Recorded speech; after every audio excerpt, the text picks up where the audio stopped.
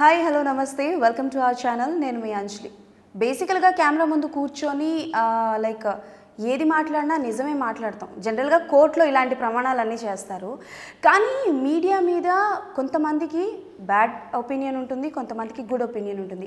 కానీ ఆ ఒపీనియన్ని ధైర్యంగా ఒక సిరీస్ రూపేణా చూపిస్తున్నారు మనకి శ్రీ ప్రవీణ్ కుమార్ గారు. సో ఆయనతో మాట్లాడి బోల్డెన్ విషయాలు తెలుసుకుందాం and all about nuisance web series గురించి.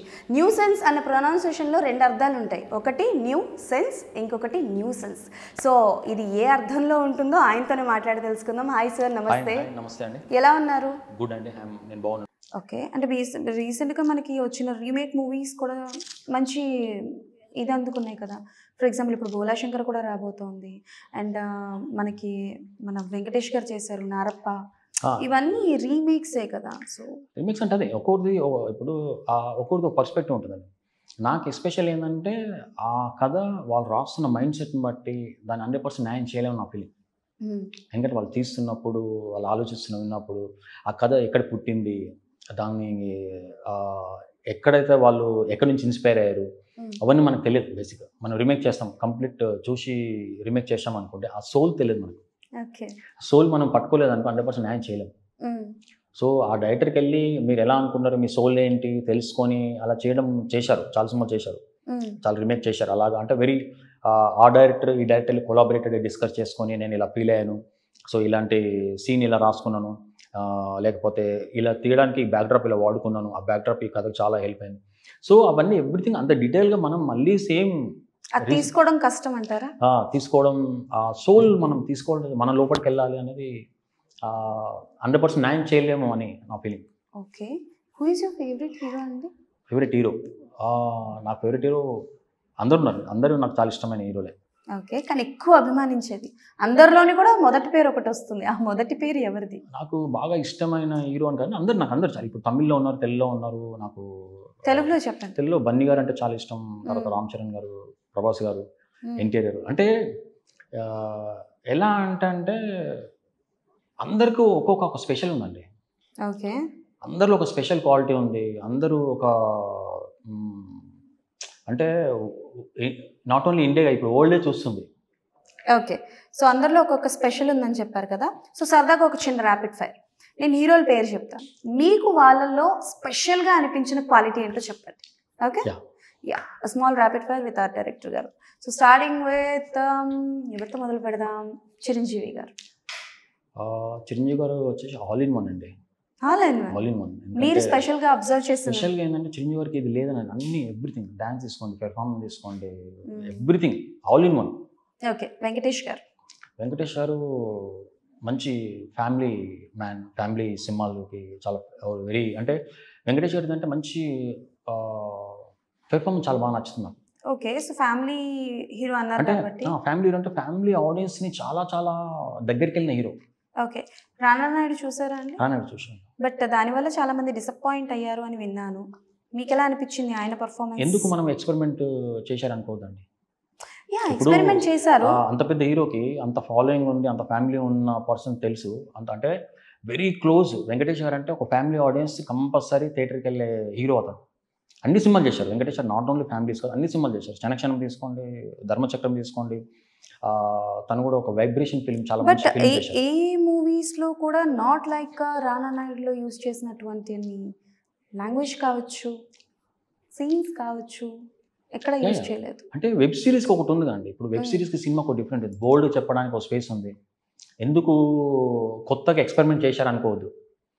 ఇప్పుడు 100 ఫిల్మ్స్ ఆయన ఆల్మోస్ట్ ఎన్ని ఫిల్మ్ చేసిన అంటే ఆల్మోస్ట్ చాలా ఫిల్మ్ చేశారు వెంకటేష్ గారు. అన్ని ఫిల్మ్స్ చేసేసి రానా నాయుడు లాంటి ఒక వెబ్ సిరీస్ చేయడానికి ఆయన అది మనం ఎందుకు ఒక పాజిటివ్ తీసుకోవద్దు.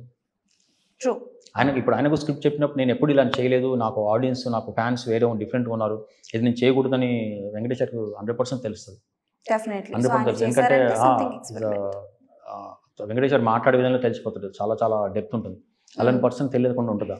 ఎందుకు మనం పాజిటివ్ తీసుకోవద్దు? ఎందుకు అరే ఎంత ఎక్స్పెరిమెంట్ చేసి ఉండాలి.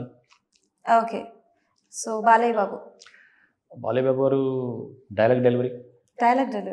ఓకే, జూనియర్ ఎన్టీఆర్ గారు మెమొరీ అండి, గ్రేట్ మెమొరీ. నా చైతన్య గారు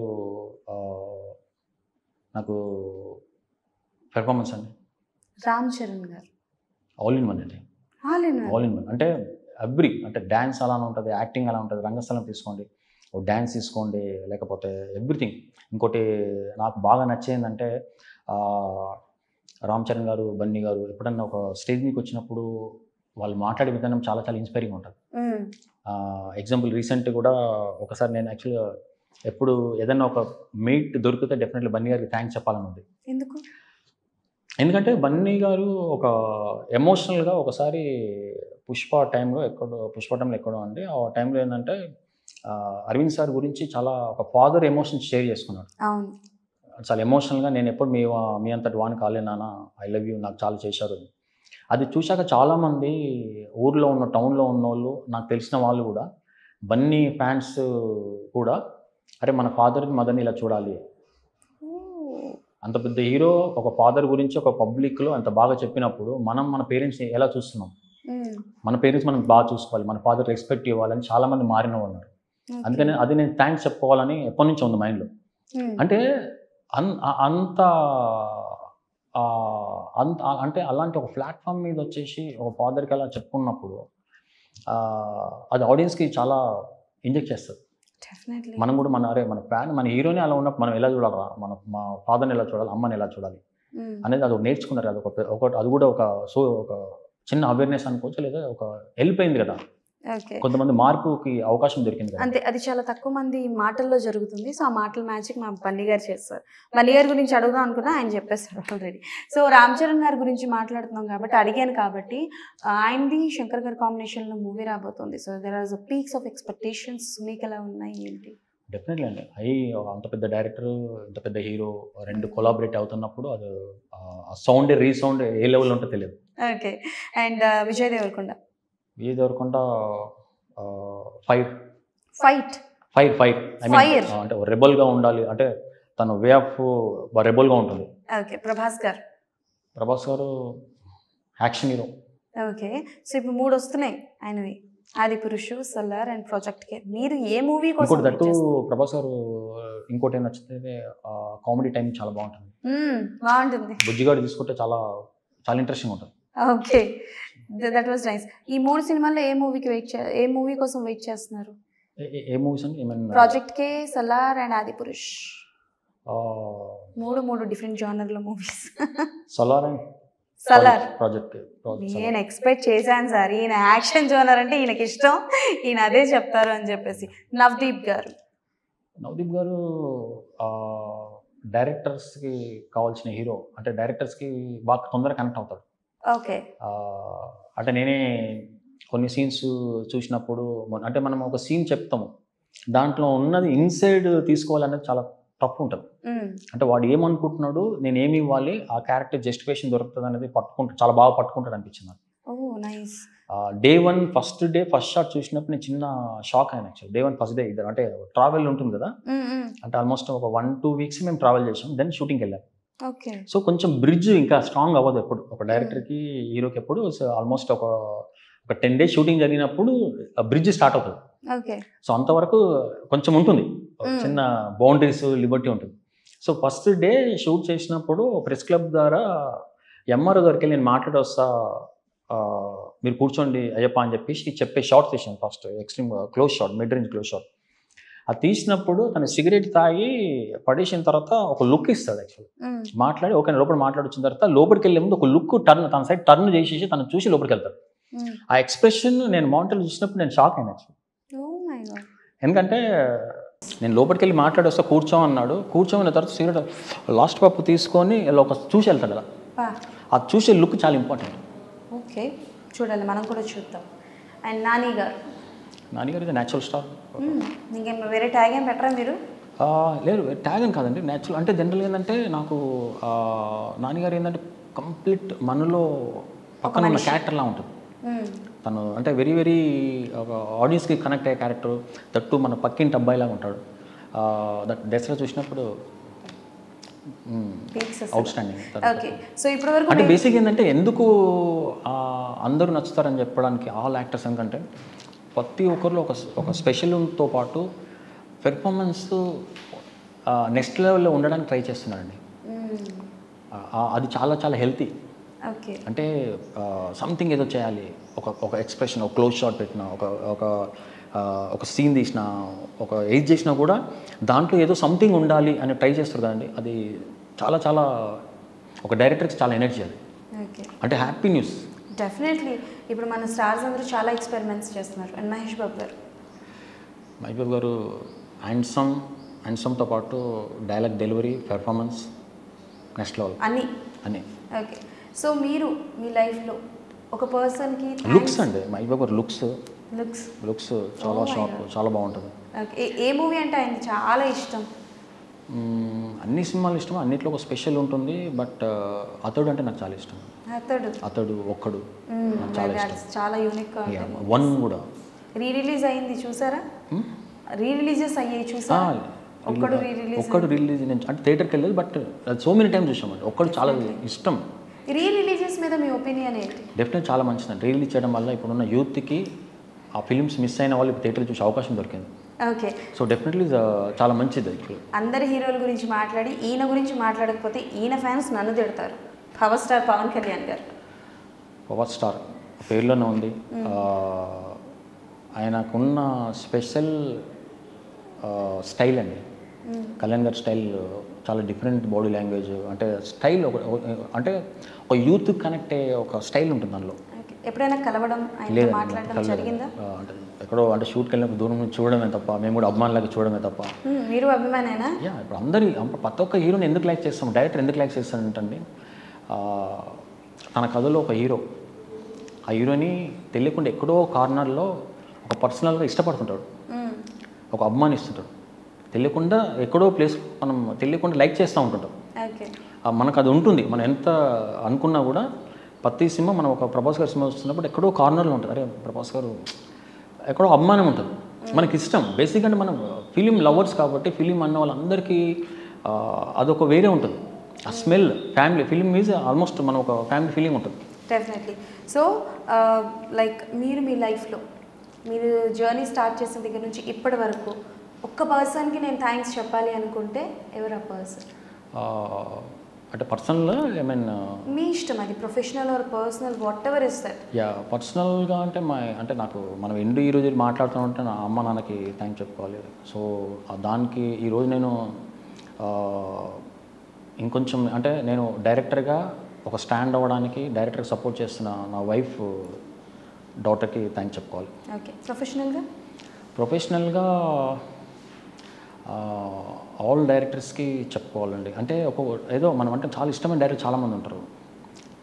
మణిరత్నం గారు ఉంటారు, రామ్ గారు ఉంటారు, రాజమౌళి గారు ఉంటారు, మన సుకుమార్ గారు ఉంటారు. ఇప్పుడు ఆల్ డైరెక్టర్స్, భారతీరాజ, బాలు మహేంద్ర, ఇప్పుడు ఎక్కడో మనం కొన్ని సినిమాలు చూసినప్పుడు మనకు తెలియకుండా మనకు సబ్కాన్షియస్లో కనెక్ట్ అవుతుంటాం. నాకు చాలా ఇష్టమైన డైరెక్టర్లో బాలు మహేంద్ర, బాలచందర్, తర్వాత వెట్రిమారన్ గారు, సుకుమార్ గారు. అంటే నేను ఎందుకు ఇప్పుడు ఎగ్జాంపుల్గా నేను కథ రాసుకున్నప్పుడు ఒక సౌండ్ ట్రాక్ పెట్టుకుని రాసుకుంటుంటాను. ఇప్పుడు ఏదైనా ఒక సౌండ్ ట్రాక్స్, ఇళయరాజా దగ్గర సౌండ్ ట్రాక్స్ పెట్టుకొని, మ్యూజిక్ పెట్టుకొని, సౌండ్ ట్రాక్ పెట్టుకొని, అదని బీజం పెట్టుకొని రాసుకుని అలవాటు ఉంది. సో అక్కడ వాళ్ళకు కూడా థ్యాంక్స్ చెప్పాలి. అంటే ఏదో ఒక ఎలిమెంట్లో మనకు వాళ్ళకు హెల్ప్ అవుతున్నారు, ఎక్కడో మనకి ఇన్స్పిరేషన్గా ఉంటున్నారు. సో ఈ జర్నీ అనేది మనం ఎవరినైతే మనం ఇన్స్పైర్ చేస్తుందో, అది థాట్ అవ్వచ్చు, ఐడియా అవ్వచ్చు, లేకపోతే మనం వర్క్ చేస్తున్న విధానం అవ్వచ్చు, ఒక షార్ట్ విషయంలో ఏ విషయంలో అవ్వచ్చు, దానికి ఎవరైతే ఇన్స్పైర్ అందరికీ మనం థ్యాంక్స్ చెప్పుకోవాలి. యాజ్ ఎ ప్రొఫెషనల్గా, as a ethical, basic ethical. మనం ఏదైతే మనం పని చేస్తున్నామో దానికి రెస్పెక్ట్ ఇవ్వకుంటే అది మన దగ్గర రాదు. ఓకే. లైఫ్లో ఏమైనా రిగ్రెట్ ఉందా మీకు? లేదండి. నేను అంటే బిఫోర్ సెకండ్ నేను దాన్ని డిలేట్ అవ్వాలనుకుంటాను. అంటే ఇప్పుడు ఈ జనరల్గా ఇప్పుడు వచ్చే ఒక 10 minutes బిఫోర్ ఏదైనా జరిగింది అనుకోండి, అది అక్కడికే డిలేట్ అయిపోవాలి. నెక్స్ట్ ఎలా ముందుకెళ్ళాలి. Very lucky person. But we don't, మాకు అలాంటిది ఏం లేదు, ఉండిపోతాయి లైఫ్లో రిగ్రెట్స్ అన్నవి. సో మీ రెమ్యునరేషన్ విషయానికి వస్తే, ఫస్ట్ రెమ్యునరేషన్ ఎంత యాజ్ అన్ డైరెక్టర్గా చెప్పండి? రెమ్యునరేషన్స్ చెప్తానండి. అది ఒక ఫ్యూచర్లో అన్నిటికీ టకటక ఆన్సర్స్ చెప్పేసి రెమ్యునరేషన్ దగ్గరికి వచ్చేసరికి మాత్రం చెప్తానండి అంటున్నారు. సార్ మాకు రెమ్యునరేషన్ ఎంత కావాలి? లేదండి, రెమ్యునేషన్స్ ఇప్పుడు రెమ్యునేషన్ తీసుకునే అంటే ఒక సక్సెస్ని బట్టి రెమ్యునేషన్స్ ఉంటుందండి. అంటే I'm asking first remuneration. First remuneration ఒక డెబ్యూ డైరెక్టర్కి ఎంత ఉంటుంది అలా ఉంటుందండి. ఆయనకు అర్థమైపోయింది, నేను ఇప్పుడు చెప్తే వాళ్ళు తమ్మునేలు వేసుకుంటారు, నేను చెప్తాను అని. లేదు అలాగే అసిస్టెంట్ డైరెక్టర్గా అసిస్టెంట్ డైరెక్టర్కి ఏముంటుందండి, అసిస్టెంట్ డైరెక్టర్కి మనం గెట్ ఇన్ అవ్వాలి, మంత్లీ శాలరీ గెట్ ఇన్ అవ్వాలి.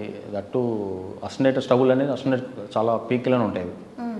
సో అవి స్ట్రగుల్ అనడం కంటే దాన్ని కూడా ఎంజాయ్ చేస్తే బాగుంటుంది. దాని కూడా ఏంటంటే బేసిక్గా మనకు ఆ స్ట్రగుల్ పెయిన్ ఉన్నప్పుడే డైరెక్టర్ అవ్వాలి, కసి పెరుగుతుంటుంది.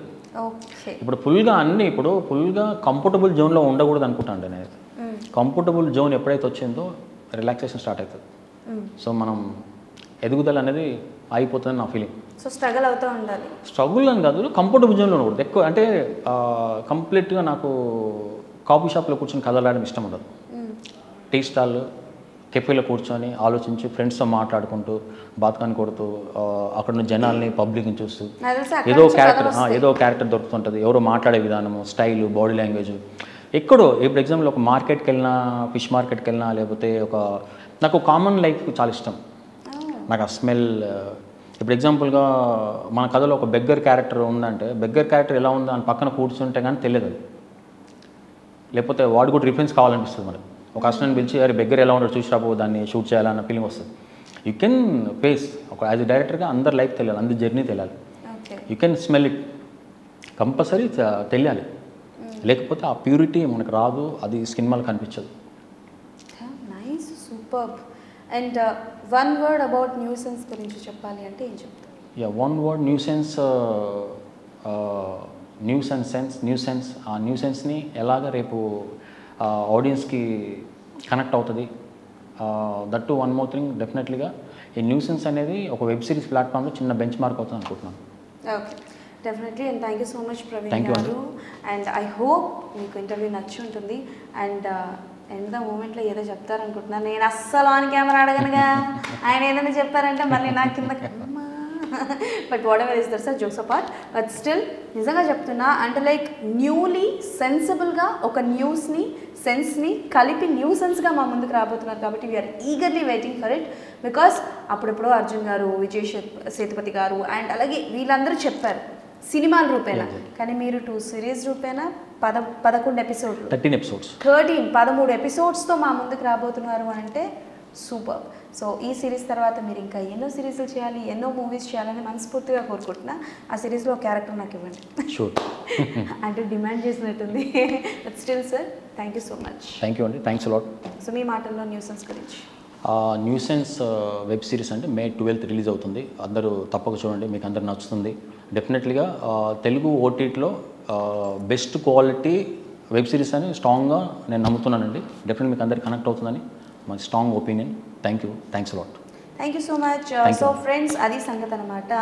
సో ఎస్, చెప్పాను కదా ఇందాకే, న్యూస్ని కూడా చాలా సెన్సిబుల్గా, చాలా క్రియేటివిటీగా న్యూసెన్స్ అంటూ రెండింటిని కలిపి మన ముందుకు రాబోతున్నారు, న్యూసెన్స్ అని. సో డెఫినెట్లీ ఈ సిరీస్ని చూద్దాము, ఎలా ఉంది ఏంటి అన్నది మీరు ఇంటర్వ్యూ చూసిన తర్వాత, సిరీస్ చూసిన తర్వాత కింద కమెంట్లో మెన్షన్ చేయండి. మళ్ళీ ఇంకో ఇంటర్వ్యూలో కలుసుకుందాం.